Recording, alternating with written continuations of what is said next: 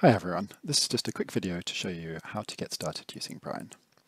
The first thing you're going to need to do is download a Python distribution, and we recommend using the one from Anaconda.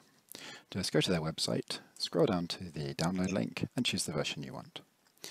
Once you have that, you can open up a command window and install Brian according to the instructions on the website. What I'm going to show you is another way using virtual environments and the Jupyter Notebook, which is how we like to use it ourselves. So, first of all, fire up a command prompt, and we're going to create an environment like this. Conda create -c Conda Forge. That basically tells which distribution channel Conda should download packages from. Then we choose a name, -n, Brian Video. We want Python 3 to be installed, the Brian 2 package, matplotlib for plotting, and IPyKernel in order to work with Jupyter Notebooks. Okay, I've already done that, so I won't run that now, but that just takes a few minutes to run as it downloads and installs all of those packages. We'll also go ahead and create a Jupyter Notebook environment. So I'm going to create a Jupyter Notebook environment. Again, it's going to be Python 3. I want to install the notebook package, and I also want to install the NB Conda kernels package so that I can run different environments from that Jupyter Notebook environment. Okay, again, I'm not going to run that right now because I've already done that before.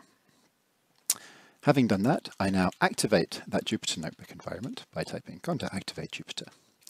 So I hit that, and you can see now here that this Jupyter says that that environment has been activated. Now I'm going to run Jupyter, and you'll see how Jupyter works.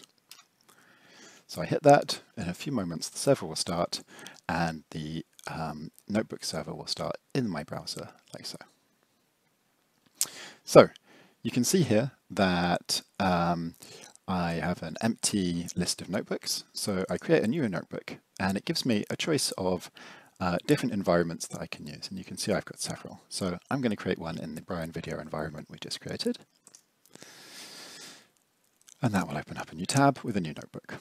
And now here I can write in cells, that's the way Notebook works. So I can say write print 3 times 5, press Shift and Enter, and it will execute that cell and create a new one for me.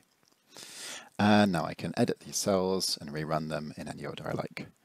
So for now I'm going to import Brian 2, and I'm just going to check that it works by printing out what 3000 millivolts is. And I'm going to press Control Enter this time to run that without creating a new cell. And we just wait a moment while the Brian imports for the first time, and then it will print out 3 volts. Okay, that's it.